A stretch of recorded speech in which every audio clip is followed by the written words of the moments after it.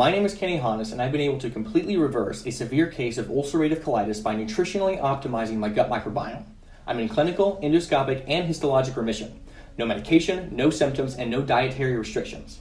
I am not a doctor or a dietitian, but I am now a nutritionist.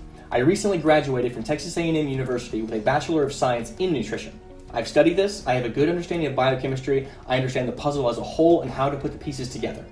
However, the information in this video still should not be taken as medical advice. You should always consult and listen to your doctor before making any dietary changes with the intent to treat an illness so that you can hopefully avoid any dangerous consequences. That being said, over the past few years, I've created this bootcamp series to lay out a roadmap of all the things that I think were the most effective in helping me heal. Before I go any further, I need to define what I believe healing is, because healed is a strong claim that isn't really accepted from a medical or scientific perspective.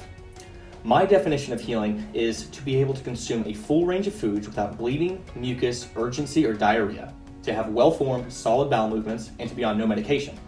This is the level of health I've been living at since the end of 2016. The Oxford Dictionary definition of remission is a diminution of the seriousness or intensity of disease or pain, a temporary recovery. The Oxford Dictionary definition of healed is to become sound or healthy again.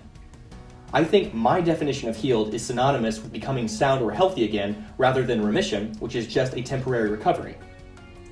That is why I use the word healed, because my digestive system has become sound and healthy again. Just to be clear, this is not the protocol that I followed while healing. This is simply the protocol that I've designed based on the information that I learned during my healing process.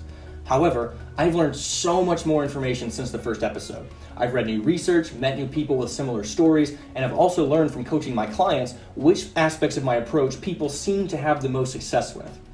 So, because of all this new information, I've made some major changes to my bootcamp philosophy, specifically in regards to the consumption of fiber and meat. The core gut microbiome optimization principles are still the same, but the application is different than what some of the previous episodes have shown. So with that in mind, here's the outline of all the information and the recipes that are packed into this final episode. Feel free to skip to the recipes if you wish, but know that this is an information-heavy episode and you might miss important material.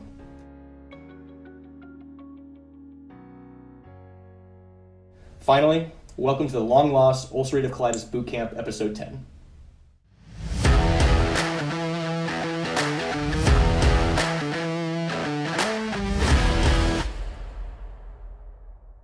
My central theory about the cause of IBD, and therefore its reversal, revolves around the gut microbiome. The gut microbiome is the total collection of microorganisms that inhabit the gastrointestinal tract, which include bacteria, viruses, protozoa, and fungi. The gut microbiome is known to play a large role in the proper functioning of the immune system, and increasingly in the pathogenesis of IBD. Research has shown that the characteristic chronic inflammation of IBD is due to intestinal hyperpermeability of the intestinal epithelial cells in the mucosa of the small intestine and colon. Intestinal hyperpermeability, commonly called leaky gut, allows pathogenic entities such as undigested food particles, allergens, toxins, and viruses to cross the gut barrier unchecked and enter the systemic circulation. This causes the immune system to respond hyperactively in order to neutralize the pathogenic entities, resulting in chronically inflamed intestines. When healthy, intestinal epithelial cells of the mucosa are bolted together by dynamic protein structures called tight junctions. These tight junctions allow the paracellular pathways of intestinal epithelial cells to be selectively semi-permeable, allowing nutrients to diffuse into the bloodstream while excluding the aforementioned pathogenic entities. Faulty functioning tight junctions result in intestinal hyperpermeability, which results in a hyperactive immune response and then can ultimately lead to IBD if the inflammation becomes chronic. These vital gatekeeping proteins that influence intestinal permeability are regulated by microorganisms in the gut microbiome. Dysbiosis, or imbalance within the gut microbiome, can interrupt tight junction regulation, resulting in the cascade that leads to IBD. Gut microbiome dysbiosis is the root cause of intestinal hyperpermeability, which results in a hyperactive immune response to invading pathogens and can ultimately result in chronic inflammation and the pathogenesis of IBD.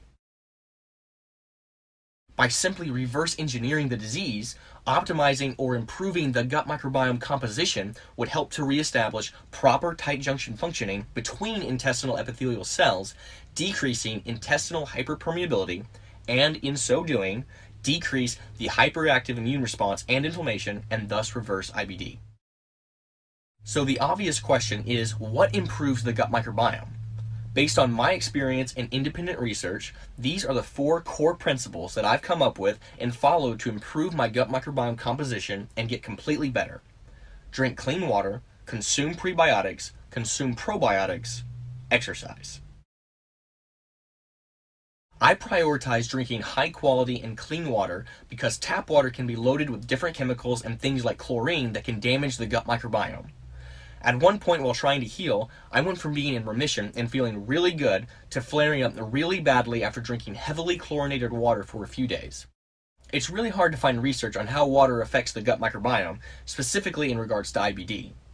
Now, this is not research. This is a concept paper that proposes the same idea that I've been talking about for years, which is that drinking chlorinated water can cause gut microbiome dysbiosis and result in the development or flare-up of IBD. Levels of chlorine used to treat metropolitan water are considered safe for the individual based on toxicity studies. However, to our knowledge, there have been no studies examining whether levels of persistent chlorine exposure from tap water are also safe for the ecosystem of microorganisms that colonize the gastrointestinal tract.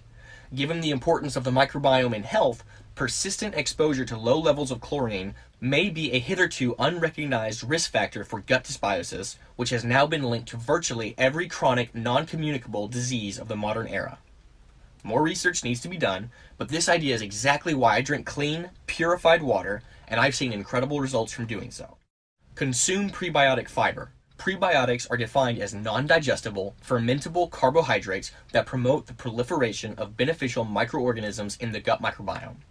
Prebiotic fiber increases the number of probiotic microorganisms in the gut microbiome, decreases the number of pathogenic microorganisms, and it is fermented by probiotics into short-chain fatty acids that are used to reduce intestinal inflammation and repair the gut lining.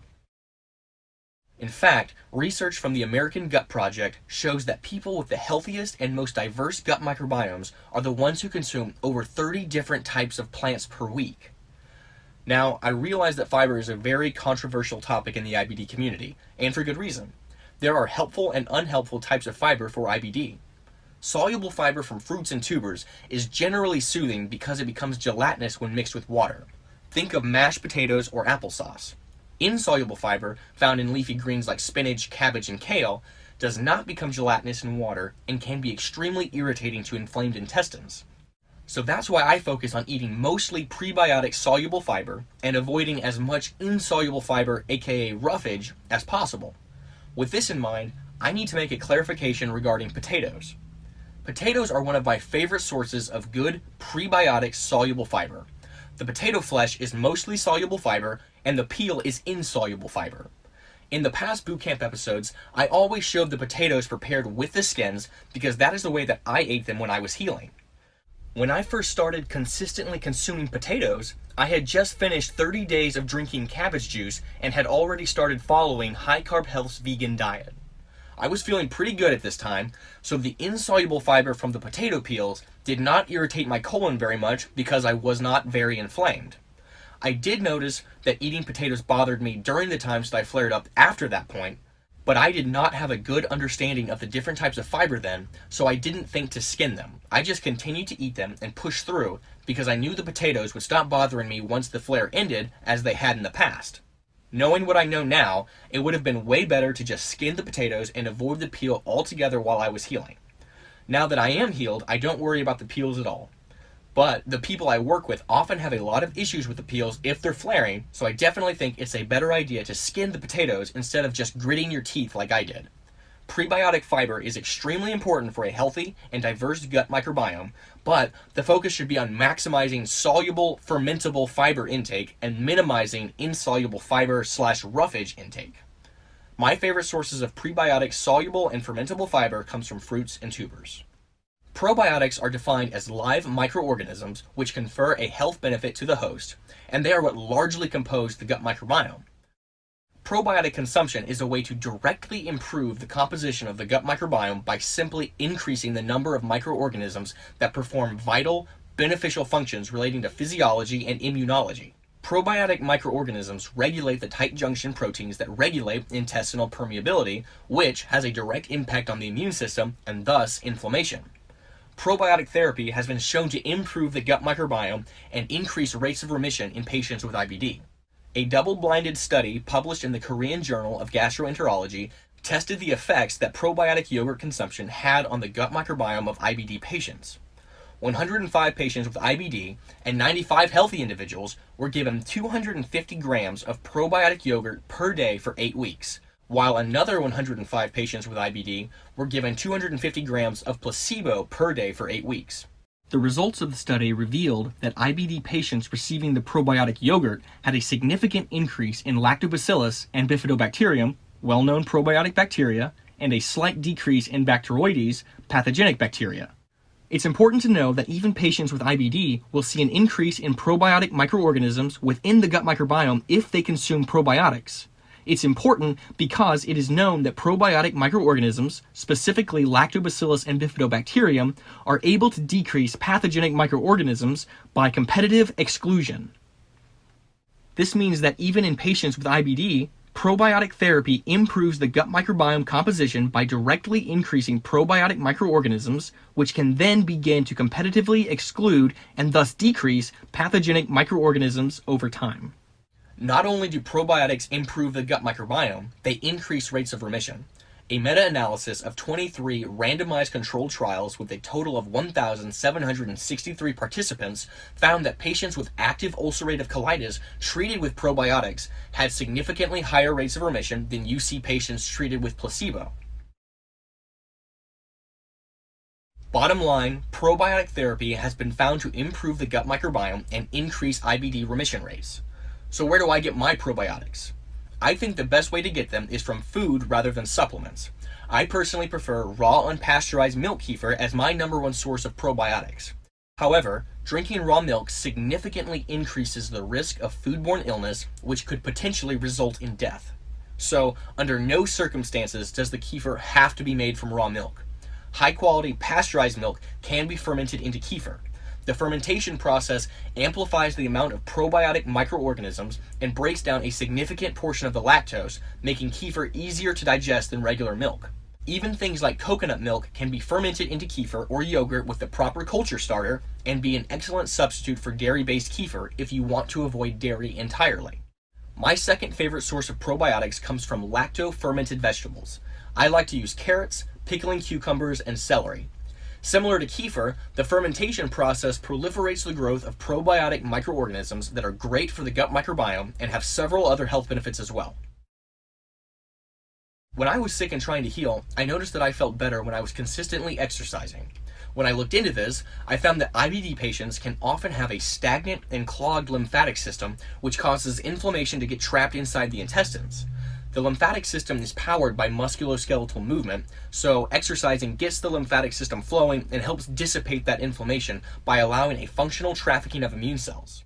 Exercise doesn't just help reduce inflammation. Growing evidence suggests that it also helps improve the composition of the gut microbiome. This is new information to me and something I'm really excited about. It is not fully understood yet how or why exercise seems to improve the gut microbiome. However, a 2016 study tested 39 healthy individuals and found that independent of diet, the higher an individual's fitness level was, the more diverse that individual's gut microbiome was. Bottom line, moderate exercise encourages better functioning of the immune system, reduces inflammation, and seems to improve/diversify the gut microbiome. You don't want to overdo it because excessive strenuous exercise such as endurance training for a marathon can have the opposite effect and cause mucosal erosion and colitis symptoms. So, overtraining can have deleterious effects, but moderate exercise is an important and often overlooked way to fight IBD. I personally exercise 3 to 4 times per week and try to have at least 24 hours in between training sessions to ensure that I have plenty of recovery time and am not overtraining. I prefer lifting and sprints and avoid endurance training. So that's it.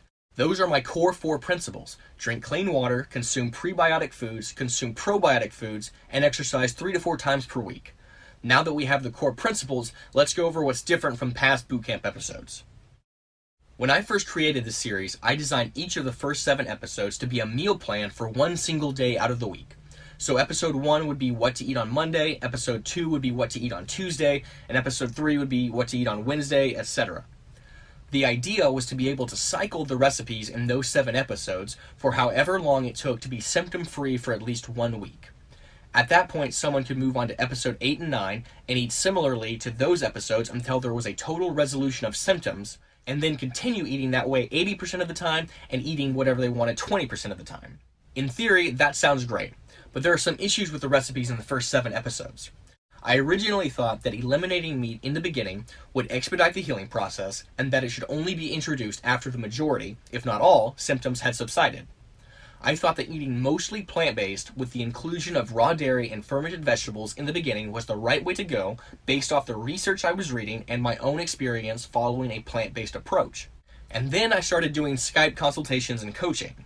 What I found was that people I worked with who were severely inflamed did not do well when following the mostly plant-based approach that I outlined in the first 7 episodes. And then it dawned on me that it must be the fiber that was exacerbating their symptoms. Yes, even the prebiotic soluble fiber that I tout so strongly. This was obviously confusing to me because I know that prebiotic fiber is very important to optimizing the gut microbiome and reversing IBD. So, I went back and thought about my entire 18-month healing process. I remember being able to tolerate the high intake of prebiotic soluble fiber and even the insoluble fiber from potato peels very well right after I finished 30 days of cabbage juicing. I believe the reason I was able to transition to an overall high intake of dietary fiber, mainly soluble fiber, was because the cabbage juice had stopped my flare and decreased my inflammation so much. While I was juicing, the meals I ate were also pretty low in overall fiber. They consisted of baked chicken, steamed white rice, and steamed squash or zucchini. So bottom line, cabbage juice and a low fiber diet reduced my inflammation to the point that higher intakes of soluble fiber and some insoluble fiber were tolerable and didn't exacerbate my symptoms. But then I thought about some of the times that I flared up during the months that followed. After one flare, I tried drinking small amounts of cabbage juice for maybe a week or so before I gave up, and for other flares, I didn't juice cabbage at all. Some of those flares lasted a long time and were not easy to get out of, partially because I was unknowingly irritating my inflamed areas by continuing to consume large amounts of fiber, even though it was mostly soluble. Something I should have done was eaten an overall low-fiber diet to stop irritating my inflamed intestines, because both soluble and insoluble fiber cause some irritation when inflamed, even though soluble fiber causes much less irritation than insoluble fiber. Eating a low-fiber diet and/or following the intense cabbage juice protocol while flaring would have reduced the inflammation faster, which would have then allowed the consumption of the gut microbiome optimizing prebiotic soluble fiber to be more tolerable. So, to give credit where credit is due, Mike Merrill, the Heal Your Gut guy, has been advocating for a low-fiber approach to healing IBD ever since he popped up on the scene. Mike is a smart guy and really knows his stuff. I am still very much an advocate of prebiotic soluble fiber for optimizing the gut microbiome and reversing IBD because that's what the research says, and that's what my personal experience has reflected. However, after learning from Mike and from the people I've coached, it's very clear that when high levels of inflammation and disease activity are present, a high intake of any type of fiber can exacerbate symptoms and do more harm than good. Initially, the cabbage juice and low-fiber diet allowed me to transition to a higher fiber diet with little issue, and then after that I was committed to sticking with a whole food, plant-based diet for at least a year. The times that I flared up during that year, I just pushed through for the most part and dealt with the exacerbation of symptoms that comes with eating a higher intake of fiber while flaring, even though it was mainly prebiotic soluble fiber. Eventually, I weathered the storm, my symptoms began to subside, the prebiotic soluble fiber was able to begin helping the gut microbiome optimization process, and then eventually at the end of 13 months and a few flares, I adopted the rest of my gut microbiome optimization principles previously discussed, began consuming animal products again, and eventually was able to completely heal and get to where I am today. So what's the take-home message here? Prebiotic soluble fiber is still important. It's still important for gut microbiome optimization. It's still a core principle. It's still a big part of long-term success. This is one of the main things that High Carb Health harps on, and they're right. How can Heal Your Gut Guy and High Carb Health both be right? Well, when someone is really inflamed, a low-fiber diet can be helpful because it doesn't exacerbate the symptoms. But once prebiotic fermentable fiber can be tolerated, it should be consumed because it does build a robust and diverse gut microbiome. So, there is a time in which both a low-fiber diet and a higher-fiber diet can be helpful. When I was sick, I was like a horse with blinders on. I didn't care if eating fiber hurt. I didn't care if it exacerbated my symptoms short-term. I honestly really didn't understand the different types of fiber and how they affected me at the time. I was determined to just keep following the whole food plant-based diet for the arbitrary amount of time I decided on, which was 13 months. Retrospectively, I could have spared myself a lot of pain and suffering during my flares if I had adhered to a low-fiber diet until I was no longer flaring, and then transitioned to consuming more prebiotic-soluble fiber. At that time, I thought that the pain and length of those flares were a normal and necessary part of me healing. But now, I know that the pain and length of those flares could have been mitigated, at least somewhat, with a low-fiber diet. And so, realizing this after coaching people and taking a page out of Mike's book, the big change to my bootcamp series regarding fiber is this. If you're really inflamed, both types of fiber can exacerbate the inflammation and worsen symptoms. In this case, consuming an overall low-fiber diet and maybe adding in the cabbage juice protocol until the inflammation has significantly decreased will then allow the consumption of the prebiotic soluble fiber to be more tolerable. Here is a flowchart to illustrate the changes. If you're really inflamed, low-fiber diet and maybe cabbage juice decrease the inflammation, begin updated bootcamp protocol. Not flaring or mild symptoms, begin updated bootcamp protocol. Besides the change in fiber, I've also rethought my stance on the inclusion of meat early on in the healing phase. Once again, I originally thought meat should be eliminated in the beginning while following the first 7 episodes and only be introduced once the majority of symptoms had stopped for at least 1 week. I thought this because meat, for the most part, doesn't have any specific gut microbiome optimizing properties the way that prebiotic foods and probiotic foods do. Also, carbohydrates are easier and faster to digest than protein is. Carbs break down much faster than protein does in the digestive system. So, meat doesn't necessarily help the gut microbiome, and it is tougher to digest than carbohydrates. So that is why I thought that meat should just be avoided until most IBD symptoms had stopped. But now, after a few months of feedback from doing online coaching, reflecting on my own experience, paying more attention to people like Jordan Rubin, picking up tips from Mike Merrill, the Heal Your Gut guy, and some other people who have incredible healing stories, my position has changed to this. Meat can be included at the beginning of the healing process and be consumed throughout the entire healing process. What is the reasoning behind this? Just because meat doesn't optimize the gut microbiome itself doesn't mean that it will necessarily inhibit gut microbiome optimization or healing. As long as prebiotic and probiotic foods are being consumed along with meat, the gut microbiome should improve and healing should take place. Jordan Rubin is an excellent example of this. Jordan Rubin, author of The Maker's Diet and Patient Heal Thyself, is one of the first pioneers to beat IBD. He had what is called Crohn's colitis, which nearly killed him. He is a huge inspiration to me, and he ate meat throughout his entire healing process while consuming prebiotic and probiotic foods. Mike Merrill, the Heal Your Gut guy, is obviously another name that ate meat while he was healing from Crohn's disease, though he's got his own protocol and didn't focus on prebiotics the way that I did. Nikki from ulcerativecolitiscure.com also ate meat throughout her healing process. She has a very detailed protocol that includes several supplements and food combining tips. And then also, there's me. I ate meat, mostly chicken, every day during the 30 days that I drank cabbage juice. During that time, I was eating a relatively low-fiber diet. I wasn't very focused on prebiotics or probiotics, and I still was able to stop a bad flare and decrease my overall symptoms by what I estimate to be about 70%. I then eliminated meat and went vegan for 13 months and had several ups and downs before switching back to meat when I began following a targeted gut microbiome optimizing protocol. I healed a few months after making that change. So the point is, several big names ate meat throughout their entire healing process, and during the times that I ate meat, it did not inhibit my healing. I was eating meat the last few months of my healing process and have continued to do so ever since. So, I do think that meat can be included from the beginning of the healing process, but I would be careful not to overdo it.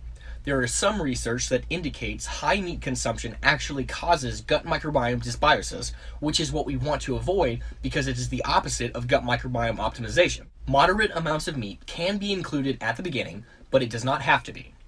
However, one of the practical benefits of including meat from the get-go is that it makes it easier to consume a larger amount of calories each day to prevent weight loss. Whether someone is trying to follow a low-fiber diet at first or is following the higher-fiber diet shown in the first 7 episodes, it can be incredibly difficult to eat an adequate amount of calories without including meat. So, eating meat will help fix the calorie problem. It will also make intermittent fasting easier, which is something else I like to practice because it reduces the amount of times the gastrocolic reflex is triggered, which helps reduce bowel movement frequency. I don't want to take the time to explain why that's important in this video, but I have a whole video that explains it in detail if you want to learn more about that. It's hard to do intermittent fasting and meet your caloric needs in 2 meals when only eating fruits, tubers, and raw dairy, which is why the first 7 episodes of the bootcamp series have 3 meals per episode/day. As for meat being harder to break down and digest than carbohydrates, that's just part of the biochemical process of digesting meat.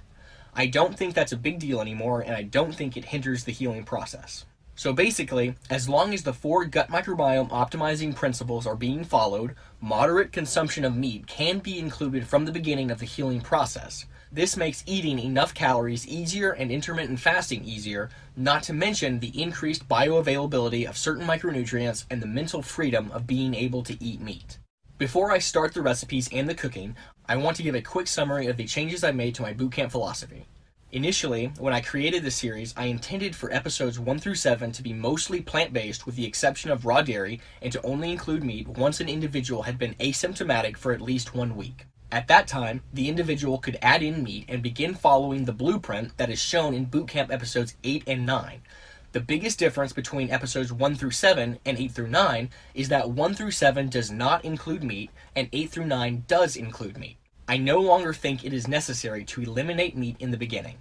As long as an individual is able to tolerate higher amounts of prebiotic soluble fiber, I think it is absolutely okay to start out following the dietary blueprint that is shown in episodes 8 and 9. However, some people may be too severely inflamed to start off consuming such high amounts of prebiotic soluble fiber. So, in this episode, I'm going to show 2 phases. In the first phase, I will show how to eat a relatively low fiber diet that still adheres to my gut microbiome optimizing principles and is meant to ease someone into the second phase, which has a much higher prebiotic fiber content. But this is very important. Let me be clear on what I mean by a low fiber diet. Low fiber to me does not mean eliminate all fiber. When I talk about adhering to a low fiber diet, I mean a lower fiber diet in comparison to the previous bootcamp episodes. My idea of a low fiber diet still includes a good bit of prebiotic fiber. For example, I'd start with just eliminating fruits and smoothies and instead focus on consuming high quality meats and foods like skinned potatoes, white rice, steamed squash, steamed zucchini, and steamed carrots. This closely resembles the diet I followed during the 30 days of drinking cabbage juice. Choosing from these foods makes it easy to eat an adequate amount of calories per day in 2 meals while also continuing to provide prebiotics, but also keeping the overall fiber consumption much lower than what is shown in the previous bootcamp episodes. I realize that some people may not agree with me, and I completely understand. Some people may be so inflamed that they can't even tolerate my version of a low fiber diet. If that is the case, use good judgment and lower or increase the consumption of fiber based on what you are able to tolerate comfortably. If you want to lower the overall amount of fiber far more than what I consider to be a low fiber diet, feel free to do so. My version of a low fiber diet is meant to be reflective of my experience and what worked for me. The second phase reflects my classic bootcamp recipes and will closely follow the blueprint that is shown in episodes 8 and 9. These 2 phases represent the overall updated bootcamp blueprint. So one last time, the overall bootcamp changes are the addition of a low fiber phase for people who are in severe flares, and then adding meat to the last recipes in episodes 1 through 7 so that the entire bootcamp as a whole resembles the blueprint in episodes 8, 9, and now 10. Phase 1. These 2 recipes represent a full day of meals for someone who wants to follow a relatively low fiber diet to let their symptoms and inflammation calm down before they begin following the higher prebiotic fiber bootcamp recipes. The style of eating shown in this phase can be followed however long is necessary for the individual to be able to tolerate a higher intake of prebiotic soluble fiber. Once a higher intake of prebiotic soluble fiber is tolerable, then the individual can move on to the next phase of eating, which will represent the updated bootcamp blueprint. Just FYI, the meats that I typically choose from are high quality chicken, fish, beef, and lamb. That's not an exclusive list, just what I typically eat. The first recipe is going to be the classic meal that I ate during the 30 days that I drank cabbage juice. baked chicken with steamed white rice and steamed squash. To make sure the meal is complete, I'm going to add 12 to 24 ounces of kefir for a hefty dose of probiotic microorganisms. White rice has a minimal amount of fiber, and if someone really wants to drop the fiber content of the meal even more, they can peel the squash too. I have not included white rice in my bootcamp series before because I had not made up my mind about it, but I have now. I think white rice is absolutely okay because the bran has been removed, making it a very low fiber plant food. I had good experiences with white rice during the few times that I did eat it while healing, but brown rice should be avoided like the plague. Brown rice, especially when still healing, can tear you up and really cause some issues. Overall, this is an awesome meal with a relatively low overall fiber content that still contains some prebiotic soluble fiber and a powerful dose of probiotics.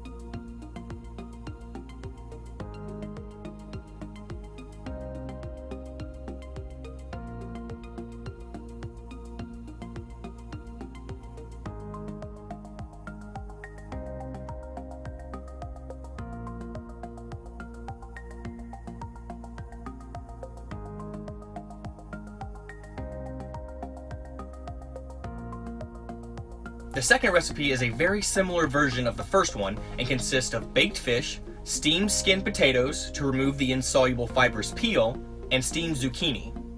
The zucchini can be peeled as well if you really want to avoid as much insoluble fiber as possible. This meal will again be completed with 12 to 24 ounces of raw kefir to pack a probiotic punch.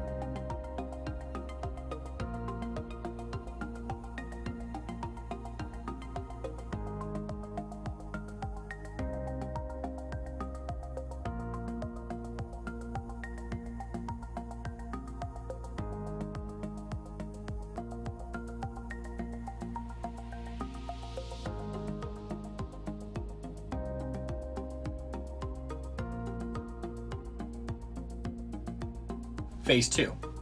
Do not move on to Phase 2 if you're still flaring. If you move on to Phase 2 while flaring, that defeats the purpose of Phase 1. Phase 1 is meant to limit further irritation of inflamed intestines as much as possible while slowly moving towards optimizing the gut microbiome. Phase 2 is meant to more aggressively optimize and diversify the gut microbiome by introducing new types of prebiotic fermentable fiber as well as fermented vegetables for additional probiotics. The first recipe is one I've shown before. It's my favorite smoothie, chock full of soluble prebiotic fermentable fiber and a ton of probiotic microorganisms. The smoothie ingredients are 4 bananas, 1 avocado, 2 cups of blueberries, 1 to 2 tablespoons of cacao powder, and 12 ounces or more of raw milk kefir. This is a great gut microbiome optimizing meal.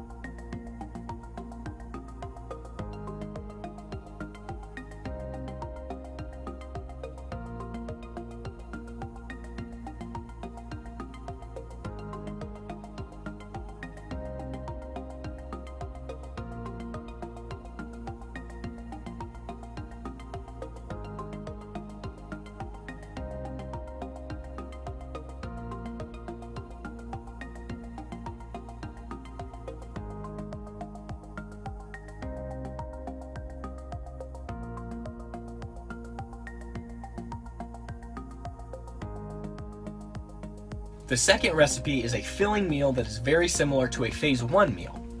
Baked lamb, turmeric white rice, steamed zucchini, half an avocado, a half cup of fermented vegetables, and 12 to 24 ounces of kefir. I really like turmeric. It's an awesome anti-inflammatory spice and it tastes really good. This meal doesn't have a super high prebiotic content, but that's okay because the smoothie that would also be consumed in the same day has a ton of prebiotics. If someone wanted to increase the prebiotic content, they could replace the turmeric white rice with steamed skinned potatoes or have both the rice and potatoes. If someone finds that the insoluble fibrous peel of the zucchini bothers them, then I would just go ahead and peel the zucchini. Carrots are one of my favorite foods to ferment because they remain pretty firm after being fermented, so they're still crunchy instead of soggy, and they've also got some good prebiotic qualities as well. Again, the kefir provides a strong dose of probiotic microorganisms that are important for optimizing the gut microbiome.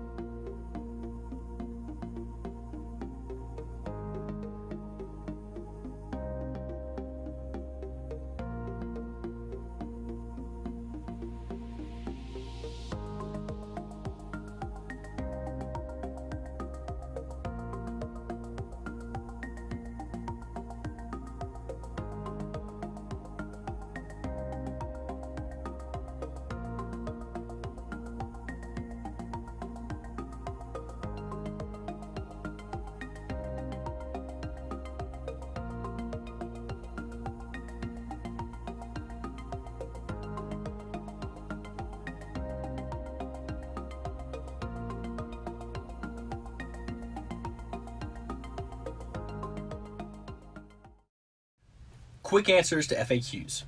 Why hasn't cabbage juice been a central part of my bootcamp series? Cabbage juice was not integral to my long-term success the way that optimizing the gut microbiome was. Cabbage juice did an awesome job of getting me out of a bad flare, but it does not fix the root cause of IBD. Also, I think it tastes really bad. I think it could be a very helpful addition to my bootcamp protocol, but not a necessary one. What's my opinion on bone broth? I like it. What about taking probiotic supplements? I think the focus should mainly be on consuming fermented foods rather than relying on a supplement. But I think adding a supplement to the overall regimen is a great idea. There are 3 supplements I like. Fluorocord GI by AST Enzymes, Gutley's Organic Liquid Probiotic. I actually have an affiliate with Gutley. They're an awesome family-owned company that makes a great product. Use the discount code KENNY to get 10% off. And Seed is the last one I really like. I'm not as consistent as I should be with my supplements, but I do use all 3. Do I do online coaching? Yes. Send me an email if you want to set that up. Is raw dairy absolutely necessary? No, there are substitutes for it. However, I would not drink pasteurized milk unless it's been fermented into kefir or yogurt.